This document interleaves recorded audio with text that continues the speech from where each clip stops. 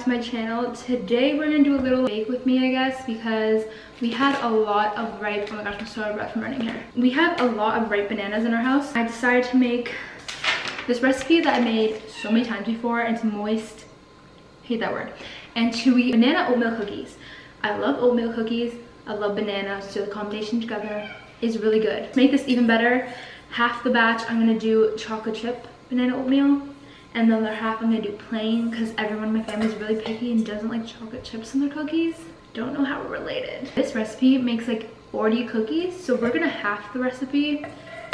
20 cookies is still a lot, and they're like really small. I kind of want half the half, but we're just gonna do half. I don't know fractions, but half of a half, a fourth of an egg. I already need half an egg, which is kind of difficult. But let's get started. I also asked you guys on Instagram, follow me on Instagram here, to ask me some questions, and I got a few. I got a lot of inappropriate questions from my sister that we're gonna ignore. I'm gonna answer some of the other ones. So first thing we have to do is get butter, brown sugar, egg, and vanilla, and banana, and mix that, and then you add all like the dry ingredients, and then you're basically done. It's like really fast, this recipe. But let's start off with a question, and then I'll answer that while we're mixing and stuff. First question is, how long does it snow where you live? So we have half a cup of banana.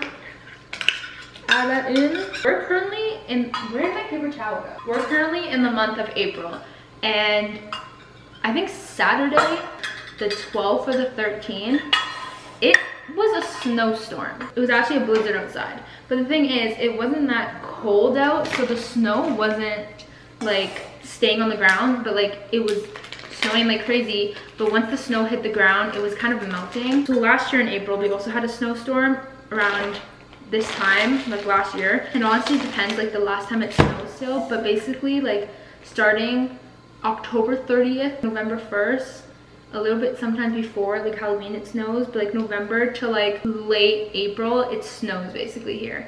But it's not like continuous snow, because sometimes we have like no snow. It all depends. Toronto likes to be picky. But yeah, right now there's no snow, and I'm hoping it's like kind of snowing though. Like it's kind of like raining and snowing, but let's hope it doesn't actually like continue to snow, because I do not want snow on Easter. Like sometimes we have snow on Easter here. Hoping for a hot Easter, so that cute like summer spring dress. But speaking of Easter, I can't believe Easter is this weekend. That is so crazy. Where the heck did the time go? I can't believe it's already April. Time is going by way too fast. Yes, buddy, my cats are going crazy. This morning, Jasper was acting actually crazy. He always like runs and then like jumps in air and then just lands. Don't know why. I think he finds that fun. Creates obstacle courses for himself, and like he's so weird. Like he'll do like laps and like certain like he'll do like laps or something. Like he'll create like a little thing to run. He'll just keep doing that and like see if he can beat himself or something, because like the way he does it, it's like he's in a competition with himself. It says an egg is 2 tablespoons, but this is 2 tablespoons and this isn't half the egg. So I think I'm gonna do like 2 tablespoons of the egg, because here there's still, I feel like that's half, and hopefully these work. I forget what we put in here. We put butter, brown sugar, egg. I need to do vanilla, and then we can start mixing. Awesome. I need half a teaspoon. I hope I'm following this correctly. Speaking of this vanilla, when I bought it, we only buy pure vanilla because my mom says the artificial one like just doesn't taste the same in baking. I don't really know the difference, but we buy the real one, which is really expensive. So this was on the shelf. There was a whole like rack of beet like this size, and there was a sign underneath. It said $2.99 like vanilla. I'm like, whoa, that's like really cheap for vanilla. Why is it so cheap? The sign was underneath all of them, and there was nothing else around. There was just like these vanillas and then a different brand of vanilla, and it said like Clubhouse vanilla $2.99. I'm like, okay, maybe it's like about to expire or something and they're trying to get rid of it, and that's why it's $2.99. So I leave the store, and then I didn't realize until I come home that this was actually $18.99, and I thought it was $2.99. So I kind of wanted to return it, but we do use a lot of vanilla in this house, but $18.99 for this, like we should just bought the fake stuff. It's literally $1.99. But yeah, next time I need to actually read the signs. That's not good. And I was wondering when I was paying, like, why is the bill so expensive? Like it shouldn't be that much. Oh yeah, another, oh my, I broke it. What? How did I do that? Another question is where I get my clothes from, or like where I like shopping the best. On Monday, I posted a video of like shop with me, and like I went to the mall and like went shopping. And while we were there, I was like thinking of like, oh, like what other stores can you go to like try on clothes? And I kind of realized like I kind of hate like all the stores at the mall.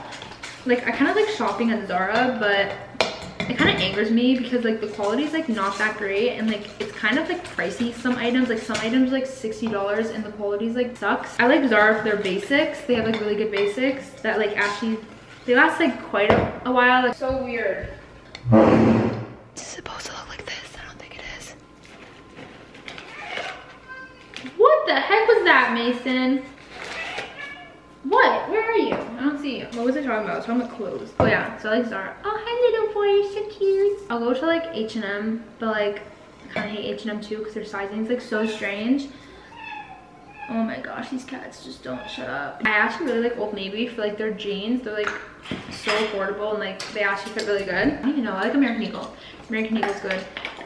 And I like Urban Outfitters, but like I really only shop there online because in store I feel like it just overwhelms me. I don't know, I prefer shopping online because you get a lot of good deals at online because they always have so many sales. But I feel like majority of my closet is Forever 21 because of like the rage of Forever 21 when it like came out, and like all of high school that's all I shopped literally. And like Garage, I have a lot of items from Garage. I like Aerie too.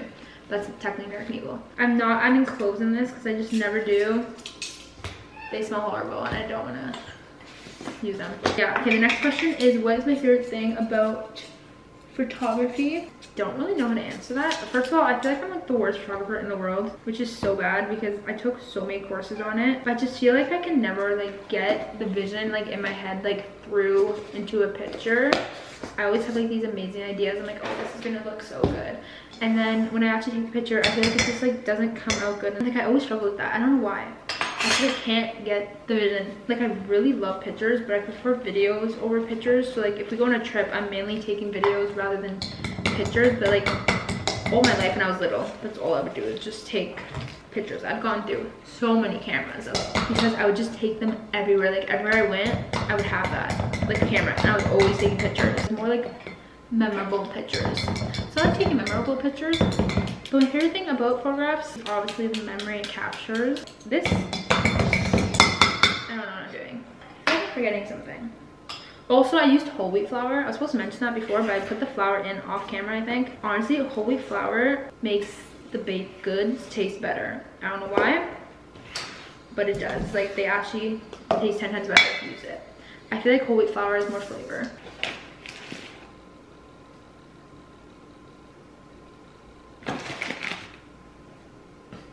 Let's make sure I didn't forget anything. Once I like I was making like chocolate cookies, and I go to like spoon the cookies out, and I realized I didn't even add the cocoa powder, and then I had to like add it last minute, which was a horrible idea because like it was just not mixing in properly, because obviously you're supposed to add that like in one of the first ingredients as they are chocolate cookies. See if I'm forgetting anything. I can't bake and vlog, like it's just impossible. Let's hope the counter's clean. Okay, brown sugar, butter, egg, vanilla, mashed banana, flour, cinnamon, oh my gosh, I didn't add baking soda. Ugh! Idiot. I was wondering why they weren't putting any baking soda or baking powder in this. Half a teaspoon. Thank goodness I checked. This is why I can't vlog and do this. This is the last time baking and vlogging. I hope this still works. I can't believe I forgot to add it. Oh my gosh, this smells so amazing. I might add in a little extra cinnamon. Cinnamon in this just makes it taste 10 times better. Always extra cinnamon. Oh my gosh, it smells like apples, strangely. Right now it looks like this. It should be like really thick. I'm gonna be here now probably for like the next hour doing these in like batches because it makes so many cookies. Every time I do this, I'm here for like an hour just baking cookies. Okay, tablespoon of dough on the thing. I really like smaller cookies. I just enjoy cookies when they're very like small and very flat. I just think they taste better like that. But I'm also gonna get some like sliced bananas and then put it on top so in the oven it like bakes and it gets all caramelized, and it's so amazing. I do that every time I make anything related to like bananas. It's like banana bread, banana muffins. Put sliced banana on top. Game changer. It says the cookies fly in the oven, but they don't. So if you want them flat, you have to like flatten them yourself, and they don't really expand that much. And I found the key to like making them cook properly is like you cook them for 8 minutes, just like normal. And at 6 minutes, you turn the oven on convection. I didn't even answer any questions, so I was too busy being so distracted and messing up my recipe. I hope I'm not putting these too close together because I honestly can't remember, but I don't think they expand. Let's see if these actually turn out though, since I forgot to add baking soda. Baking soda is what helps rise the cookies, I think. I could be wrong because I don't really know. Key to making chocolate chips stay melty in cookies and stuff is using mini chocolate chips and semi-sweet. Semi-sweet for some reason I find like actually stays melty and not just like hard. I feel like if you cook with milk chocolate, it like hardens and then they're not like melty when you like bite into them. Like these chocolate chips will like stay melted up until like the next day. Like when you eat it, like it'll still be like, I don't know, like not hard. Today's a very, very gloomy day. I just like cannot wait for like the sunny days to happen here. I feel like this week was actually very nice, and then this weekend was so miserable and like rainy, snowy, very, very cold. One day we're in t-shirts and then the next day we're in winter jackets. Now you get sliced banana and you put it on top of the cookie. This is gonna taste so good. Put these in the oven, then I'll show you guys what they look like after. I do have enough in here probably to make like 6 more cookies, and then those ones I'll probably do without banana, but I'm not gonna film that. We'll just film the end product. And the key with these cookies is you have to slightly underbake them, because when you take them out, they're gonna look raw, but they're not raw. Once they sit, they like harden to like the perfect chewiness. Because if you overbake them and then they sit, they're gonna get like hard as rock. This is cooked for 10 to 12, but I cooked them for like 8 minutes.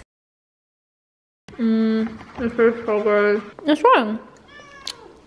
What is it? Want a cookie? You can't have a cookie. You're a cat. No, you can't have cookies.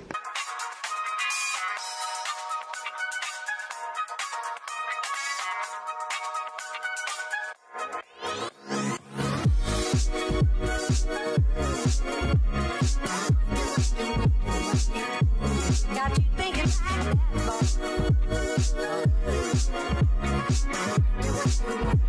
that.